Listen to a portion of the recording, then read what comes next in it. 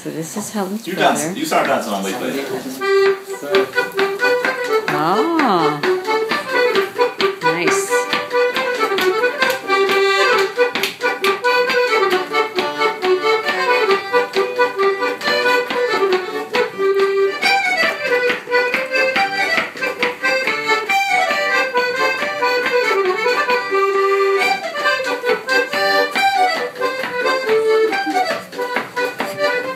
There's the proud papa. There's Helen. Yay! Woo!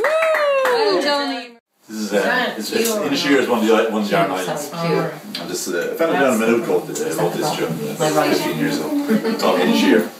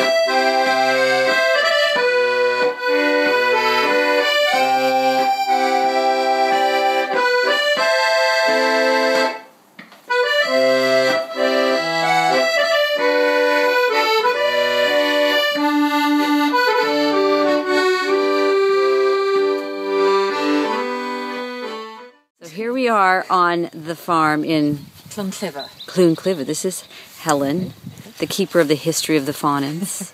And she's going to tell us about it. There used to be a lane going up along here, and on your left there was a row of beautiful pine trees, like the ones that are over there in the distance.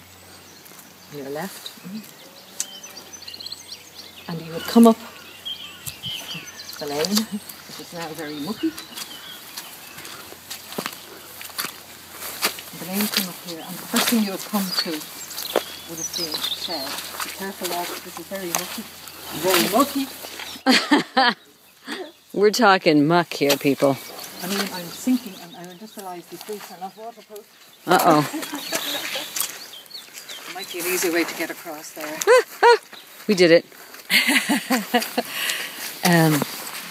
So coming up here, you would turn in about here. And there was a turf shed. So the turf would have been collected during the summer, and that would be their fuel for the fire all during the winter. Beautiful, beautiful smell of turf.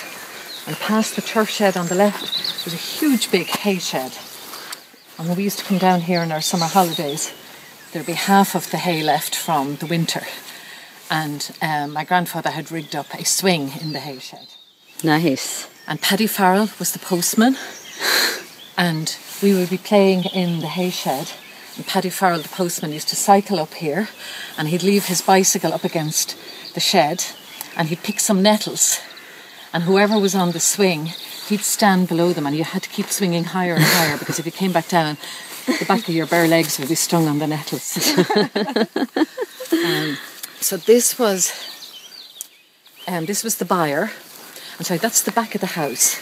So my grandfather used to come out because he didn't want us playing in the hay. He was afraid we'd fall out of the hay shed. So over there on the very gable end, there was a side door out, and Granddaddy used to come out. The door had a squeak on it. So when he'd open the door, we'd hear him. So we'd lie flat down on top of the hay. And he didn't catch us. So this is the remnants of the byre where the cows would be brought in to be milked. Made these cement walls to separate where the cows would. So the cows would be brought up from the field in here, and you'd have 2 cows and 2 cows, and you'd come out with your little 3-legged stool, and you'd sit and you'd milk the cow. And my Uncle Steve, the kittens used to gather at the door. And if you got better at it here, you're milking the cow and then you could just squirt the milk. And the cats would jump to get it and lick it. So you'd have a little audience. But again, if Granny caught you doing that, wasting the milk on the kittens now, they'd be held to pay. This used to be all stone. And here's the daddy horse. Field of horses. This used to be called, this was the street.